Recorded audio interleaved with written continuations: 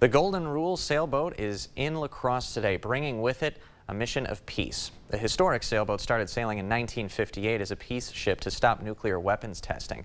Veterans for Peace sponsors the newer version of the boat, but the mission to prevent nuclear war remains the same, especially with the ongoing conflict in Ukraine. So this is a very important war to stop before it turns nuclear, and what we're advocating for is get to the negotiating table as soon as possible. Be serious about the negotiations. Now, the Golden Rule will be stopping in over 100 ports along the Mississippi River. The boat will be leaving the region early tomorrow morning for Prairie du Chien.